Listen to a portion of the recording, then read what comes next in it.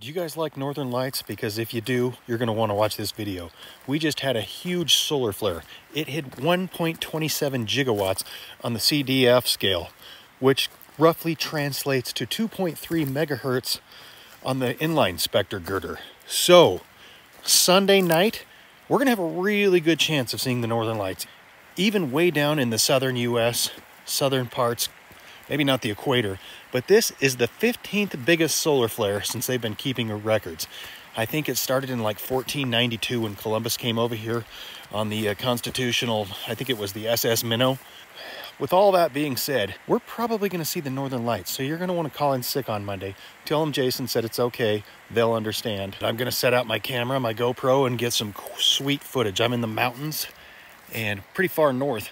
I should have a great chance of seeing these bad boys. So remember, 1.7 gigahertz and 3.9 megapixels. This thing is going to be off the charts.